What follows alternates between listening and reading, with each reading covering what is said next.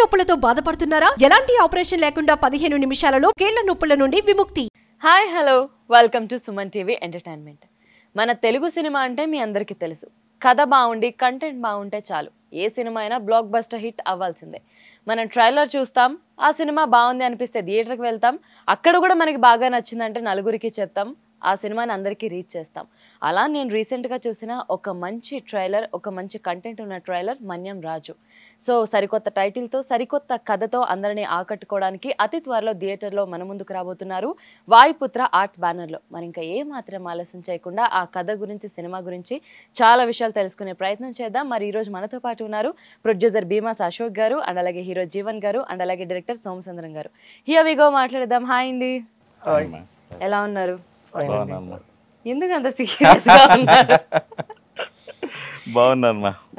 జీవన్ గారు బాగున్నారు. అమ్మయ్య, ఎప్పుడైనా ఎవరైనా మీ కట్అవుట్ చూసి మాట్లాడడానికి భయపడతారండి?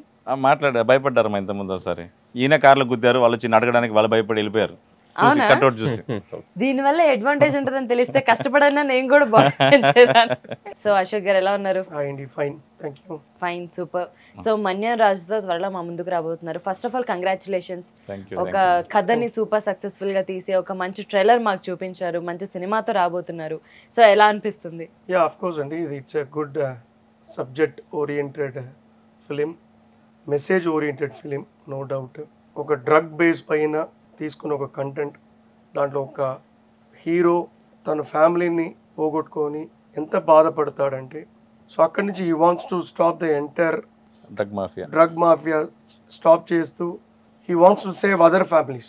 అదే ఈ మెయిన్ సబ్జెక్ట్ ఈ ఫిలింలో, అదే మెయిన్ కంటెంట్. సో అది we did very well. Even చిన్న బడ్జెట్లో వచ్చిన, I think we have given a good message to the public. More than students, this is a message to the parents, teachers. వీళ్ళకి ఇది main subject అన్నమాట. ఎందుకంటే వాళ్ళు చెప్పాలి ఎవ్రీడే పిల్లలకి వాళ్ళు ఎలా ఉండాలి, బయట వెళ్తే ఎన్ని ఇన్ఫ్లుయెన్స్ ఉంటుంది ఈ సమాజంలో, అన్ని ఇన్ఫ్లుయెన్స్ని చెప్తూ, అటంటే ఇది చెప్తే అబ్బాయి అమ్మాయి ఎక్కడన్నా వాళ్ళు మిస్ అవుతారేమో, ఆ ట్రాక్ వెళ్ళిపోతారేమో అని ప్రతి పేరెంట్గా భయం ఉంటుంది. ఆ భయం పోవాలి, ఖచ్చితంగా చెప్పాలి, అమ్మ ఇట్లా ఉంటుంది, వెళ్తే డ్రగ్ ఇన్ఫ్లుయెన్స్ ఉంటుంది, ఇంకొక చెడు ఇన్ఫ్లుయెన్స్ ఉంటుంది అనేది ఖచ్చితంగా ప్రతి పేరెంట్స్, ప్రతి టీచర్ చెప్పాల్సిన అవసరం ఉంది. ఇప్పుడు ప్రజెంట్ మన లివింగ్ స్టాండర్డ్స్ అలా ఉన్నాయి. సో దానిపైన ఈ కంటెంట్ మేము తీసాము. It has కమ్అట్ very well. త్వరలో ప్రేక్షకులు అందరూ దీన్ని ఆదరిస్తారని మేము అనుకుంటున్నాం. అండ్ జీవన్ గారు, మిమ్మల్ని డెడ్ ఈజీగా అడుగుతా నేను. అసలు ఎంత ఈజీ అంటే చిన్న పిల్లల్ని అడిగినట్టు అడిగేస్తాను మిమ్మల్ని. సో ఈ సినిమాలో హీరోయిన్ లేదని ఎప్పుడైనా డైరెక్టర్తో కానీ ప్రొడ్యూసర్తో కానీ గొడవ పడ్డారా? ఏంటి సార్ ఇది చేయక హీరోగా చేస్తుంటే హీరోయిన్ లేకుండా? అసలు నేను ఆయన ఎప్పుడు క్వశ్చన్ చేయలేదు మేడం. ఆయన ఏం చెప్తే చేయాలంతే. మాకు అదే నేర్పించారు ఆయన దగ్గరే. నేను వాయుపుత్ర ఆర్ట్స్ స్టూడెంట్నే మేడం. ఆయన ఫస్ట్ నుంచి యాక్టింగ్ అంతా నేర్పించి అక్కడే మొత్తం మలిచి తీసుకొచ్చి సెట్లోకి తీసుకెళ్లారు. మాకు అక్కడ హీరోయిన్ ఉందా ఏముందా అక్కడ అవన్నీ మాకేం తెలియదు. పై నుంచి దూకమంటే దూకాలంతే. రోపులు లేవు, బెడ్లు లేవు, ఏం లేదు. అక్కడ నుంచి దూకాలంటే దూకాలి, అంత తప్ప ఇంకా వేరేది ఏమి నేర్పలేదు. బట్ నిజంగా మీరు విడిగా కూడా ఫీల్ అవ్వలేదా ఒక హీరోయిన్ ఒక మంచి రొమాంటిక్? అబద్ధాలు చెప్తున్నారు మా. అదే 20 సార్లు అడిగింటారు. మీరు గురువు గారని అలా ఒక 20 సార్లు సార్ హీరోయిన్ పెట్టింటే ఇంకో రేంజ్ లో ఉంటుంది సార్, హీరోయిన్ పెట్టి ఇంకో రేంజ్ లో ఉంటుంది సార్ అని ప్రాణం తీసేసినారు. సార్ ఒక వేరే స్టోరీ చెప్పారమ్మా, దాని గురించి ఒకవేళ డిస్కషన్ జరిగింది హీరోయిన్ పెడదామని, కానీ అక్కడ సెట్స్కి వెళ్ళిన తర్వాత మొత్తం మారిపోయింది అనమాట. కానీ ఇది నిజంగా అన్యాయం సార్. ఆయనేమో మీరు 20 సార్లు అడిగి ప్రింటర్లు అడగగానే లేదండి నాకు సినిమా డైరెక్టర్ ఏం చెప్తే అదే అది నాకు మైండ్. అక్కడ అడిగినా కూడా ఇప్పుడు సెట్స్కి వెళ్ళిన తర్వాత ఆయన ఏం చెప్తే అదే కదా చేయాలి మేము. ఇంకా సినిమా అంతా అయిపోయినాక రీసెంట్ గా అడిగారు మా, హీరోయిన్ లేదని ఒక వెళుతుంది సార్ అని ఒక 20 టైమ్స్ అడిగింటారు. ఫర్ ఎగ్జాంపుల్ మీకు ఏ హీరోయిన్ అయితే కమెంట్ నెక్స్ట్ సార్ ప్లాన్ చేస్తారు? అయ్యో, ఏ హీరోయిన్ అయితే కొంచెం హీరో అవ్వాలని కదా, ఒక యాక్టర్ అవ్వాలని అంతే, మెయిన్ క్యారెక్టర్ ఆర్టిస్ట్ అవ్వాలని, అంతేగాని ఇంకో హీరో. నేను అక్కడికి ఆయన దగ్గరికి అదే వెళ్ళా, నాకు ఏదైనా ఒక చిన్న క్యారెక్టర్ ఇవ్వండి సార్ అనేసి అని. ఇంకా ఆయన పెద్ద క్యారెక్టర్ ఇచ్చారు. అలా ఎలా ఉండకూడదు, అలా ఉండాలి అని సెట్ చేసేసారు. అలా సెట్ చేశారు. సో సోమ సుందరం గారు, ఫస్ట్ ఏ కథకైనా సరే ఒక లైన్ ఉంటుంది. అది ఎక్కడ ఎవరినైనా చూసినప్పుడు అవ్వచ్చు, లేకపోతే మనం ఏదైనా బుక్ చదివినా ఎక్కడో ఒక చోట నుంచి ఒక లైన్ మొదలవుతుంది. సో ఈ మన్యం రాజు అసలు ఎక్కడ పుట్టింది, ఎక్కడ పెరిగింది, ఎలా థియేటర్స్ లోకి వస్తుంది? ఫస్ట్ టైం నేను సుమన్ టీవీ ముందుకు వస్తున్నాను. సుమన్ టీవీ ప్రేక్షకులందరికీ నమస్కారం, థ్యాంక్ యూ. ఇది యాక్చువల్గా మన్యం రాజు కాదు, మా దీని పేరు గంజాయి రాజు. గంజాయి రాజు పేరు ఫిల్మ్ ఛాంబర్కి పంపిస్తే వాళ్ళు అలో చేయలేదు, దాన్ని యాక్సెప్ట్ చేయలేదు. గంజాయి తీసేసి మన్యం రాజు పెట్టి మన్యం రాజు పేరుతో స్టార్ట్ అయింది మా మూవీ. అనుకున్న కథ వేరే. ఆ టైంలో వర్షాలు ప్లస్ ఇంకోటి కానీ సబ్జెక్టు 2 సబ్జెక్టులు అనుకున్నాం, ఒకటి తీసాం. బాగా ప్రేక్షకులు ఆదరిస్తే బాగుందంటే దీనికి సీక్వెల్గా హీరో ఫ్లాష్ బ్యాక్ అంటే హీరోయిన్ ఉండే ఒక సబ్జెక్ట్ ఉంది, మళ్ళీ దాన్ని చేయడానికి కూడా ప్రయత్నం చేసే ఛాన్సెస్ చాలా వరకు ఉన్నాయమ్మా. అది మీరు ఇప్పుడు ఆయన మనోభావాలు దెబ్బతీయొచ్చు సార్. మీరు సీక్వెల్ హీరోయిన్ పెడతాన్నారు, దానికోసమైనా సీక్వెల్ తీయాలి. అదే దీంట్లో హీరో పాపని వాళ్ళు మాత్రం చూపిస్తాం, హీరోయిన్ చూపించాం అనమాట. ప్రేక్షకులు ఆదరిస్తే ఖచ్చితంగా ఇంకో సబ్జెక్ట్ కూడా చేసేయచ్చు. ఓకేనా సార్? కాదు నిజంగా ఇప్పటిదాకా అంటే హీరోయిన్ లేదని బాధపడి హీరోయిన్ చూసాను కానీ విలన్ కి ఒక రేప్ ఉండాలి. ఇది న్యాయం సార్, ఇది న్యాయం. అది పాత రోజులు సార్, విలన్ అంటే అది ఇప్పుడు సినిమాల్లో అంత నెసెసరీ లేదు. విలన్లు అసలు రేప్ సీన్ చేయాలంటే ఎందుకు సార్? అనవసరంగా బయట అందరు నన్ను రాక్షసుని చూసినట్టు చూస్తాను భయపడతారు. ఆయన కోరికగా అడుగుతుంటే మీరు నన్ను కూడా హీరో లాగే చూపించాడు ఫిలిం లో. ఒక విలన్ గా ఉన్న నన్ను కూడా ఒక హీరోకి ఈక్వల్ గా ఒక వైట్ కాలర్ విలన్ గా చూపించాడు అండి, గంభీరం తగ్గకుండా. So that is his speciality in the film. ఆయన నెక్స్ట్ దానిలో రేప్ సీన్ పెడతారు సార్, ఈ క్లిప్ అంతా మీ ఇంటికి పంపిస్తాను సార్. హ్యాపీగా పంపించండి, మరి ప్రొఫెషన్ కాబట్టి చేయాలి తప్పదు. సో అక్కడ న్యాచురలీ లాస్ట్ లో ఇక్కడ మళ్ళీ ఇది చూసారా ప్రమోషన్ అని చెప్పి మామూలుగానే ఫిలిం కి ఏది కావాలో అది చేయాలి కదా కంపల్సరీ. మామూలుగానే తిరుపతిలో అందరూ అంటారు the man with golden heart అంటారు ఆయన ఎప్పుడు, కానీ ఇప్పుడు ఇదేమంటే రేపు సినిమా. ఇంకొక విషయం యాక్చువల్గా సార్ గురించి ఒక మాట చెప్పాలి. సినిమాలో సార్ మాట్లాడే డైలాగ్స్కి కానీ సార్ చేసే పనులకు కానీ రియల్ లైఫ్లో dead opposite. Sir very very very cool person, అందరినీ స్మైల్తో పలకరిస్తారు. ఈవెన్ ఆ గేట్ ఎంటర్ అయ్యేటప్పుడు వాచ్మెన్ సార్కి హోటల్స్ ఉన్నాయి, స్టార్ హోటల్స్ ఉన్నాయి, ఆ గేట్ దగ్గర ఎంటర్ అయ్యే వాచ్మెన్ని ఎట్లా పలకరిస్తారో టాప్ పొజిషన్లో ఎవరైతే వాళ్ళ కంపెనీలో ఉంటారో వాళ్ళు కూడా ఎట్లా పలకరిస్తారు విత్ స్మైల్. ఎంత ఎవరు వచ్చినా రిసీవింగ్ అదే లెవెల్లో ఉంటుంది. అది సార్ ప్లస్ ఏమంటే ఇప్పటి వరకు సార్ పేరు తిరుపతిలో తెలియని వాళ్ళు లేరు. అఫ్కోర్స్ త్వరలో 2 స్టేట్స్లో తెలియని వాళ్ళు లేకుండా ఉంటారు, ఆ రేంజ్కి వెళ్ళిపోతారు. ఇది హార్ట్ఫుల్గా చెప్తున్నాను సార్ గురించి. కానీ సార్ మీరు ఒక బిజినెస్ మ్యాన్గా సూపర్ సక్సెస్ఫుల్ బిజినెస్ మ్యాన్గా ఉన్నారు. ఇది చాలా జెన్యున్ డౌట్ ఏంటంటే ఎవరికైనా ఒక దానిలో సూపర్ సక్సెస్ అయ్యామంటే దాని నుంచి మనం డబ్బులు ఎలా సంపాదించుకోవాలి అనే దాని మీదే మన మైండ్ ఉంటుంది, నెక్స్ట్ లెవెల్కి ఎలా వెళ్ళాలి, ఇంకేమేమి ఎస్టాబ్లిష్ చేయాలి అని. అక్కడి నుంచి ఇప్పుడు మీరు యాక్టర్గా టర్న్ అవ్వడం ఏంటి, పోనీ అది కూడా పక్కన పెడితే అక్కడి నుంచి డబ్బులు పెట్టి ప్రొడ్యూసర్ అవ్వడం ఏంటి, వీటి మీద ఇంట్రెస్ట్ ఎలా వచ్చింది, అసలు సోమ సుందరం గారు ఎలా ఒప్పించారు మిమ్మల్ని? చిన్నప్పుడే నేను classical డాన్సర్ని. After my completion DFT వెళ్ళాలని చెప్పి అనుకున్నా. నాకు హోటల్ పైన పెద్ద ఇంట్రెస్ట్ ఉండేది కాదు అప్పుడు, because I'm a big fan of Kamal Haasan గారు. అప్పుడు ఆయన చూస్తే నేను మా ఇన్స్పిరేషన్ స్టార్టెడ్. అప్పుడు డిఎఫ్టీ వెళ్ళాలనుకుంటే మాది చాలా ట్రెడిషనల్ ఫ్యామిలీ అండి, we all very traditional people. మా నాన్నగారు ఒప్పుకోలేదు, వాడు వెళ్తే ఇంకా ఉండకూడదని, వెళ్తే వెళ్ళిపోని, let him take care of his career అని చెప్పి అనేవాడు. మా అమ్మ నాకు మంచి సపోర్ట్, నువ్వు వెళ్ళరా అనేదాన్ని. చేయడానికి నాకు భయం, సపోర్ట్ లేకుండా మనం ఏం చేస్తాం ఫ్యామిలీలో. That was my first. ఆయన స్టూడియోకి వెళ్ళింది. స్టూడియోకి వెళ్ళంగానే ఆయన నా ఏవిని చూపించాడు. అక్కడ చూపించి నన్ను ఒక ఫ్రేమ్లో షాట్ చేసి, సార్ ఇదే లుక్ నాకు కావాలి, మీ హెయిర్ స్టైల్ ఇదే కావాలి, బికాజ్ నాది యాక్చువల్గా సాల్ట్ అండ్ పెప్పర్ లుక్. ఇప్పుడు ఈ లాంచ్ కోసం కలరింగ్ చేయడం జరిగింది. సో ఇదే లుక్ కావాలి సార్. స్టోరీ ఒక గంజాయి బేస్డ్ స్టోరీ, దాంట్లో మీరు ఒక విలన్, ఒక ఎమ్మెల్యే క్యారెక్టర్ అన్నారు ఫస్ట్. సరే ఎమ్మెల్యే క్యారెక్టర్ నేనేదో అనుకున్నా, కానీ ఒక సాఫ్ట్ విలన్ సార్ మీరు. అట్లా మా ప్రయాణం సాగింది. అప్పుడే నేను ఆయనకి చెప్పాను, సార్ నేను ఇంతవరకు కెమెరా ఫేస్ చేయలే, బట్ ఎక్కడో ఐ హ్యావ్ ఏ ఇంట్రెస్ట్. చిన్నప్పటి నుంచి ఒక ఇంట్రెస్ట్ ఉండేది. నేను బాలుగారి దయ వల్ల, ఆయన ఆశీర్వాదం వల్ల చేస్తున్నారు, బట్ నేను కెమెరా ఫేస్ చేయలేదు. అంటే ఆయన అన్నారు, సార్ మీకు అవుట్డోర్ మిమ్మల్ని ఎక్కడ పిలవము, ఇండోర్లోనే మీరు మీ హోటల్లోనే నాకు ఒక స్వీట్ రూమ్ లాగా ఇవ్వండి, దాన్ని ఆఫీస్గా కన్వర్ట్ చేస్తాము, అదే మీ ఎమ్మెల్యే ఆఫీస్, అక్కడి నుంచి మనం మీది ఫస్ట్ షాట్ స్టార్ట్ చేస్తామంటే నేను ఒక రూమ్ ఇవ్వడం జరిగింది, దాన్ని ఆఫీస్గా కన్వర్ట్ చేసి అదే నా ఫస్ట్ షాట్. సో ముందు డెఫినెట్గా మంచి క్యారెక్టర్స్ వస్తే I'm ready to do, but it's a passion. ఎంత ప్యాషన్తో వచ్చినా చివరికి మనకేంటి అనేది ఎప్పుడు పాయింట్. సార్కి happy with my business, my life. Amount డబ్బుల గురించి చేయాల్సిన అవసరం లేదు మా, ఇది ఓన్లీ ప్యాషన్ కోసం. అదే మీకు ఇన్సేపు చెప్పాను, మ్యాన్ విత్ గోల్డెన్ హార్ట్ అని. తిరుపతిలో అందరూ అంతే అదే అంటారు ఆయన. మీకు బాగా పర్సనల్ గా ప్రొఫెషనల్ గా నచ్చిన ఒక్కళ్ళ పేరే చెప్పండి. మన్యం రాజు ఫిలిం నా గురువు గారే, దాంట్లో డౌటే లేదు. ఎందుకంటే నన్ను అసలు తయారు చేసి బొమ్మగా తీసుకొచ్చి నిలబెట్టింది ఆయనే. ఈ స్టేజ్లో వచ్చి అక్కడ వచ్చి నిన్న మన్యం రాజు ఆ ఈవెంట్ జరగడానికి ఇప్పుడు వచ్చి ఇక్కడ కూర్చొని మాట్లాడడానికి కారణం ఆయనే. మా మంచి ఐటమ్ సాంగ్ ఉంది మా సినిమాలో, బావకే బంగారు ఆఫర్ నాకు కూడా కలిగించాడు మీరు అడిగినప్పుడు. బావకే బంగారు బత్త అని మంచి ఐటమ్ సాంగ్ ఉంది. మన పలాస మూవీ ఉంది కదా, అందులో అమ్మాయి ఉంది, నాది నక్లిసి గొలుసు, అందులో ఒక అమ్మాయి ఐటమ్ సాంగ్ చేయించాము. ఇద్దరు అమ్మాయికి ముందు ఒకరు వెనక నిలిచి డాన్స్ చేస్తుంటారు, బ్రహ్మాండంగా ఉంది. బా హ్యాపీగా ఫీల్ అయి ఉంటారు. న్యాయం చేశారు కదా సార్, హీరోయిన్ అడిగింది చేయలేదు అట్లీస్ట్. మీరు ఎప్పుడు మళ్ళీ స్క్రీన్ మీదకి ఎప్పుడన్నా అసలు అసలు ఆలోచనే లేదా? ఇప్పుడు కొన్ని ఫేసులు మాత్రమే స్క్రీన్ కి సూటబుల్. ప్రతి ఒడికి ఉంటుంది ఫీలింగ్ మనసులో, నేను హీరో నేను హీరో నేను హీరో అని. నేను ఆ 10th క్లాస్ ఇల్లు వెళ్ళిపోయాను, రజనీకాంత్ లాగా అయిపోవాలి, తమిళ్లో విజయ్ లాగా అయిపోవాలి, చెన్నైలో తిరిగాను, బాగా తిరిగాను. అదేవిధంగా హెయిర్ పెంచుకోవడం ఇట్లా అనడం ఇవన్నీ చేశాను బాగా. కానీ తర్వాత అర్థమైంది అంటే పెద్ద అర్థం పెట్టుకున్నాం ముందర ఇంట్లో, మనకి మనం సూట్ అవుతామా కాదా, ఇది కాదు, సూట్ అయ్యే పర్సన్ని మనకేమనిపిస్తో వాళ్ళ ద్వారా ప్రయోగం చేద్దాం. అట్లా ప్రయోగం చేయబడిన ఒక వ్యక్తి జీవన్. నాకు ఏం చేయాలనిందో హీరోగా అవన్నీ ఆయనతో చేయిస్తాను, విలన్గా నాకు ఏం చేయాలనిందో అవన్నీ సార్తో చేయించాను. సో ఎలా ఈ కథ మీద అంత నమ్మకం వచ్చింది? ఎందుకంటే ఇప్పుడు మనం డైరెక్ట్ చేయడం వేరు, ఈ కథ మీద డబ్బులు పెట్టొచ్చు అని స్వతహాగా మనం, ఎందుకంటే మన ఇండస్ట్రీ అనేది ఎప్పుడు ఎలా ఉంటుంది, ఏది ఎందుకు సక్సెస్ అవుతుంది, ఏది ఎందుకు ఫెయిల్ అవుతుందో కూడా మనకి తెలియదు. కాకపోతే మంచిగా అనుకుని చేస్తాం, మంచిగా అవ్వాలని కోరుకుంటాం. ఇక్కడ మీరు అడిగిన దానికి ఇద్దరు నాకు ఇన్స్పిరేషన్.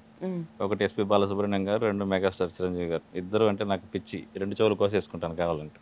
వీళ్ళిద్దరికి మించి పెద్ద ఆయన ఎన్టీ రామారావు. వీళ్ళిద్దరి గురించి ఎందుకు చెప్తున్నానంటే, బాలు గారు చిరంజీవి గారు అంటే, బాలు గారు ఒక రోజుకి 20 పాటలు రికార్డ్ చేస్తారు. రికార్డింగ్ జరుగుతున్న టైంలో ఆ పాట పాడేస్తారు, ఇంకొక స్టూడియోకి వెళ్ళాలి. ఆయన చెక్ ఇచ్చారా, డబ్బులు ఇచ్చారా ఏం చూసుకోరంట, వెళ్ళిపోతున్నారు. నెక్స్ట్ పాట ఒక టైం కమిట్మెంట్, ఆ పాటకి వెళ్ళిపోవాలి, అక్కడ రికార్డింగ్కి వెళ్ళిపోతున్నారు. ఆయన డబ్బులు తీసుకోవడం, డబ్బులు మ్యాటరే కాదు, వెళ్ళిపోయినారు. అక్కడ రికార్డింగ్ అక్కడ ఎవరు ఇచ్చారో తీసుకున్నారో లేదు, ఆయనకి పాటలు పాడాలి, ఇది ఒకటే కాన్సెప్ట్. అదేవిధంగా మెగాస్టార్ చిరంజీవి గారు సినిమాలో ఛాన్స్ రావాలి, స్టార్టింగ్లో కొత్తలో ఛాన్స్ వస్తే చాలు, సినిమాలో స్క్రీన్ మీద నేను కనబడాలి, వాళ్ళు పేమెంట్ ఇచ్చినా ఇకపోయినా నాకు అవసరం లేదు అని చెప్పి స్టార్టింగ్ స్టేజ్లో బాగా బాగా బాగా డబ్బు గురించి ఆలోచన కూడా హార్డ్ వర్క్, ఓన్లీ స్క్రీన్ మీద ఆయన అనుకున్న పని జరగాలని మాత్రమే తపన పడ్డారు. ఇప్పుడు నేను కూడా డైరెక్టర్గా ఏం కావాలో దానికి ఏం చేసినా పర్లేదు, జీరో నుంచి వచ్చాను. సో నాకు ఏది కష్టం కాదు, అన్ని చూసి వచ్చాను కాబట్టి ఏమైనా చేస్తా సినిమా కోసం, అంతే. సో అశోక్ గారు, సో మీ నాన్నగారు అందరికీ తెలుసు, భీమస్ రఘు గారు అని, ఆయన తెలియని వాళ్ళు ఎవరు ఉండరు. అక్కడి నుంచి ఈ హోటల్ బిజినెస్, ఇప్పుడు మీరు కూడా ఎక్స్పాన్షన్ ఎక్కువ చేస్తున్నారు, తిరుపతి భీమాస్ని చాలా బ్రాంచెస్ ఓపెన్ చేస్తున్నారు. సో ఇప్పుడు అది ఎలా రన్ అవుతుంది? అండ్ ఏదైనా సరే మన తల్లిదండ్రుల గారి దగ్గర నుంచి తీసుకోవాలి అనేది కొన్నిసార్లు ఇష్టపూర్వకంగా జరుగుతుంది, కొన్నిసార్లు దాన్ని ఇంకా వారసత్వంగా అయినా తీసుకోవాలనేది జరుగుతుంది. సో ఇది ఎలా జరుగుతుంది? ఇప్పుడు మీరు దాన్ని ఎలా ఫీల్ అవుతున్నారు? 70 ఏళ్ళుగా మాది, ఈ రోజుకి మా 4th జనరేషన్, నా సన్ కూడా ఈజ్, సో న్యాచురల్గా ఇట్ ఈస్ కంటిన్యూయింగ్. అదే మా మెయిన్, ఎప్పటికైనా నెక్స్ట్ జనరేషన్స్ కూడా ఆ ఫీల్డ్లోనే మేము ఉంటాము. అది దేవుడిచ్చిన వరం మాకు. దాన్ని నెవర్, నాకు ఏదో ఈరోజు సినిమా అవకాశం వచ్చిందని చెప్పి దాన్ని దూరం పెట్టడం అనేదంతా ఖచ్చితంగా ఉండదు. I always go with my own profession. ఇది ఒక ప్యాషన్, ఫిలిం అనేది ఒక ప్యాషన్ అంతే. జీవన్ గారు చెప్పండి, హానెస్ట్ చెప్పండి, మీకు ఇంతవరకు ఎవరైనా ధైర్యం చేశారని ఒక అమ్మాయి ప్రపోజ్ చేసిందా? చిన్న డౌట్.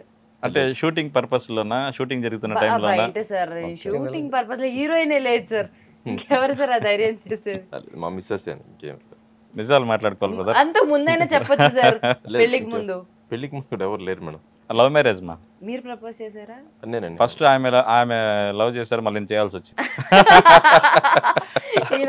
కాదు సారే ప్రపోజ్ చేశారు? లేదు మేడం, నేనే. నా గెటప్ చూసారు మేడం ప్రపోజ్ చేశారు. Very true. సో ఇప్పుడు మన మన్యం రాజుకి ఒక చిన్న rapid fire, very very easy questions ఉంటాయి, ముగ్గురు ఆన్సర్ చేయాలి. సో ఫస్ట్ మీ బ్రెయిన్ లో ఆ క్వశ్చన్ కి ఏ ఆన్సర్ అనిపిస్తే అది చెప్పేస్తే చాలు, అంతే. సో ఓల్డ్ మూవీస్ లో మీకు బాగా నచ్చిన సినిమా ఏంటి? దానవీర సూరకర్ణ. ఎవర్గ్రీన్. జగదేకుడు అతిలోక సుందరి. దానవీర Soora Karna, no doubt. No doubt. ఏదైనా ఎన్టీఆర్ గారి తర్వాత ఏదైనా అంటే ఆఫ్ కోర్స్ దాని తర్వాత ఏం చెప్పినట్లు ఎంత గ్రేట్ అడ్మైర్ ఆఫ్ దాని తర్వాత అంటే చిరంజీవి గారు కాబట్టి స్వయం జగత్ కృషి చిరంజీవి. సుందరి, నో డౌట్. మేమంతా చిరంజీవి గారిని చూస్తా పెరిగాం. మేమంతా లేదు, ఈవెన్ మేము కూడా అదే ఆయన చూసే పెరిగాం. బట్ ప్యాషన్ కాబట్టి వి యూస్, ఎందుకంటే మన ముందు తరం ఇవన్నీ చూసేవాళ్ళు అనమాట, మాయా బజార్. సో సావిత్రి గారిని అంతా అట్లా లైక్ చేసింది. నా నెక్స్ట్ జనరేషన్, నా సన్స్ కూడా దే లవ్ సావిత్రి గారు అంటే. That is the impression they have created, no doubt about it. దానికి hats off to those people. Style own ఇది. చిరంజీవి గారి మీద ఏవి ఒకటి చేసామ్మా రీసెంట్గా, ఓ 4 minutes ఏవి. ఆయన అన్ని సినిమాలు కలెక్ట్ చేసి నా మనసుకి ఏమనిపించింది అది చిరంజీవి గారి పైన రాశాను, యూట్యూబ్లో పెట్టాను, తారా తెర అనే ఒక ఛానల్లో పెట్టాను. అంటే ఆయన్ని చూస్తూ రాసేసాం అంతే, ఆలోచించి ఊహించి ఇంకేదో పోయి ఎక్కడో కూర్చొని రాసాను. చిరంజీవి చూస్తూ రాసేసాను. చిరంజీవి అంటూ ఎందుకు అంటున్నామంటే, చిరంజీవి గారు పెద్ద ఆయన, గ్రేట్ పర్సన్, మా ఇంట్లో మనిషి చిరంజీవి, అంతే అంతే. చిరంజీవి అనడం అలవాటు అంతే అంతే. యాక్చువల్గా కూడా పెద్ద ఫోటో చిరంజీవి, మా ఆఫీస్లో కూడా చిరంజీవి గారి ఫోటో పెద్దది ఉంటుంది, ఇటువైపు ఎన్టీఆర్ ఫోటో, ఇటువైపు చిరంజీవి ఫోటో, అంతే. ఇక్కడ విషయం అంటే, ప్రయాణంలో చిరు పాట లేని కారు ఉంటుందా, చిరు పేరు పలకని తెలుగు నోరు ఉంటుందా, ఈ విధంగా చిరంజీవి గారి గురించి ఒక, అంటే అందరికి అర్థమయ్యేటట్లుగా, మళ్ళీ ఏదో పెద్ద పెద్ద కవిత్వాలు రాయకుండా రాసి త్వరలో ఆయనకి ఇవ్వాలి, కలవాలని ఒక సింగిల్ వర్డ్ లో చెప్పాలంటే లెజెండ్స్. అవును ఖచ్చితంగా. దానికి అంతే, మీరు దానికి there is no other, one and only అంతే. ఎన్టీఆర్ గారు వన్ అండ్ ఓన్లీ, చిరు గారు వన్ అండ్ ఓన్లీ, అంతే. జీవితంలో ఒకసారైనా ఆయన పాదాలు దాక్తానే చూడాలి, అంత దూరం. నెక్స్ట్ క్వశ్చన్ ఏంటంటే, మీ మైండ్లో ఎప్పుడైనా మీరు ఒక్కళ్ళే కూర్చున్నా సరే ఫస్ట్ మీ ఫోన్లో ప్లే అయ్యే సాంగ్ ఏంటి, అదొక 2 lines పాడాలి. తగిట తదిమి తందాన, హృదయ లయల చతుల గతుల తిల్లాన, తడబడు అడుగుల తప్పని రాగాన, తడిసిన పెదవుల రేగిన తానాన, శృతి నిలయని ఒకటి చేసి తగిట తదిమి తందాన. Nice, thank you. జీవన్ గారు, ఫైట్లు కావాలంటే చేస్తాం మీకోసం, పాట అయితే పాడలేదు. మీరు ఎప్పుడైనా సెట్ లో అరిచేవాళ్ళ ఎవరైనా లేకపోతే? అర్జున్ కొట్టడం కూడా చేశాను, చాలా చూడడానికి సింపుల్ గా ఉన్నది, చూడడానికి చాలా మందికి పడ్డాయి, దెబ్బలు పడ్డాయి. సార్ కూడా చాలా సార్లు చెప్తాను, నేను తప్పించుకున్నాను. నన్ను కొట్టుంటే ఊహించలేకపోతుంది, ఇంకా అంత పెద్ద తప్పించుకున్నాను, అంత పెద్ద కాలేదు. బట్ తప్పదు. అంటే ఆల్మోస్ట్ టీమ్ లో ఉన్న వాళ్ళంతా నాకంటే చిన్నవాళ్ళే, తమ్ముళ్ళు అంతా. అందులోనూ సినిమా అని కాకుండా సపరేట్ ఒక బంధం. సో ఆ చనువుతో, కోపమైన ఆ చనువుతోనే, ప్రేమైన ఆ చనువుతోనే, అంతే. ఇంట్లో పర్సన్స్ అందరూ ఒక టీం, అంతా వెళ్ళిపోయాం. మధ్యాహ్నం కొట్టేస్తే సాయంకాలం చికెన్ బిర్యానీ అందరికి. అలా అయితే రోజు వచ్చి కొట్టించుకుని ఓ దెబ్బ కొట్టేయండి సార్ చికెన్ బిర్యానీ వస్తుంది. గట్టిగా అరిచినప్పుడు, తిట్టినప్పుడు నా ఎదురుగా ఏడవలేక అటు తిరిగి వెళ్ళి అటు వెళ్ళి ఏడ్చుకోవడం, ఇవన్నీ జరిగాయి సెట్లో. అంటే నేను చేస్తేనేమ్మా. ఇప్పుడు ఈయన చెప్పారు మొన్న వచ్చి, సార్ మీరు ఆ రోజు నాకు ఇచ్చిన స్ట్రెస్ వల్ల నెక్స్ట్ ఇప్పుడు చేస్తున్న ప్రాజెక్ట్లో చాలా ఈజీగా చేస్తున్నాను సార్ అన్నాడు. ఆ బెనిఫిట్ తర్వాత ఎక్స్పీరియన్స్ నాకు కూడా ఉంది. త్వరలో సింగిల్ టేక్ ఆర్టిస్ట్ అయిపోవాలని మనస్ఫూర్తి కోరుకుంటున్నాను సార్. అదే. సో నెక్స్ట్, ఇప్పుడు చాలా ఈజీగా నిజాయితీగా చెప్పాలి, ప్రతి మనిషిలోనూ మనకి గుడ్ హ్యాబిట్స్ ఉంటాయి, బ్యాడ్ హ్యాబిట్స్ ఉంటాయి.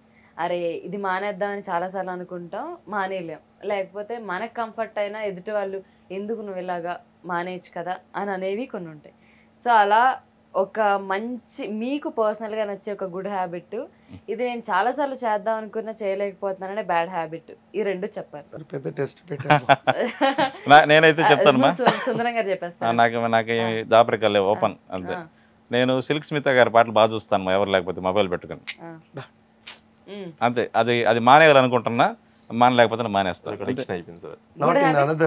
గుడ్ హ్యాబిట్ ఎప్పుడు నేను 100 మందికి అన్నం పెడుతూ ఉండాలి. జీవన్ గారు, బ్యాడ్ హ్యాబిట్స్ అయితే ఏం లేవు నాకు. సార్ హ్యాబిట్స్ అంటే ఏదో సిగరెట్ మందు ఇవనే కాదు సార్, మన అలవాట్లు ఉండి. ఇప్పుడు కొంతమందికి ఏంటి, నేను రోజు మార్నింగ్ లేద్దాం అనుకుంటాం, లేక మధ్యాహ్నం దాకా పడుకుంటాం, అది కూడా బ్యాడ్ హ్యాబిట్ అనే. నేను రోజు 7 దాకా పడుకోవాలనుకుంటాను, కానీ 5కే మెలకు వచ్చేస్తుంది. ఎందుకంటే మా సార్ టార్చర్ వల్ల అది అలవాటు అయిపోయింది. ఇప్పుడు ప్రతిరోజు నైట్ ఈరోజు అలారం తీసేసి పొద్దున్న 7 దాకా పడుకుందాం అనుకుంటా, కానీ 5కే మెలకు వచ్చేస్తున్నది. అది ఏమైందంటే ఇంట్లో పిల్లల పైన కూడా టార్చర్ పడుతుంది అనమాట. నేను పొద్దున్న లేచి, మా నాన్న ఎవరు ఆర్టిస్ట్ చేశారు.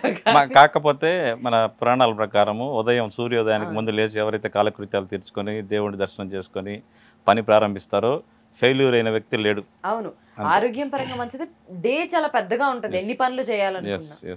10 గంటలకు లేస్తే అక్కడే 4 hours అయిపోయింది. బ్యాడ్ హ్యాబిట్ చెప్పలేదు మీరు. నేను చెప్పేదమ్మా, నేను చెప్పేదా, మాటకు ముందు కొట్టేస్తారు కొంచెం ఎవరినైనా, ఏదైనా చిన్న గొడవ వస్తే. చాలా ప్రాబ్లమ్స్ ఫేస్ చేసినారు, అది పెద్ద బ్యాడ్ హ్యాబిట్, మానుకున్నారు. ఆయన చెప్పడానికి ఆలోచిస్తున్నారు. అది ఇప్పుడేం లేదు మేడం, నీట్గా.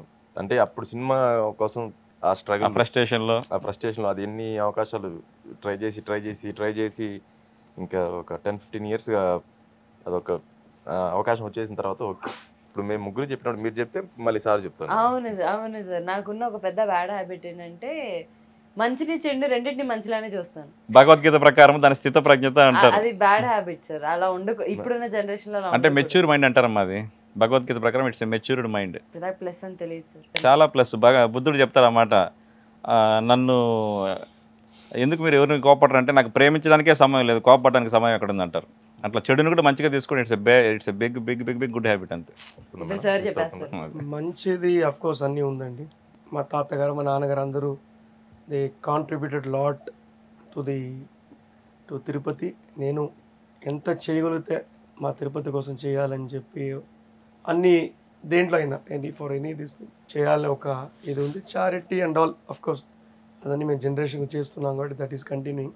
మీరు బ్యాడ్ అడిగితే చాలా కష్టం అండి చెప్పాలంటే కెమెరా ముందు. సో మొత్తానికి మన మన్యం రాజు అతి త్వరలో థియేటర్స్లో వస్తుంది. సో ఒక మంచి మనసుతో, ఒక మంచి కథతో, ఒక మంచి ఆశతో సినిమా చేశారు. తప్పకుండా ఈ సినిమా అందరికీ రీచ్ అయ్యి ఒక మంచి పేరుని తీసుకొచ్చి ఇంకా చాలా చాలా మంచి సినిమాలు మీరు చేయాలని మనస్ఫూర్తిగా కోరుకుంటున్నాను. All the best once again. Thank you so much. Thank you మా. Suman TV thank you once again Suman TV.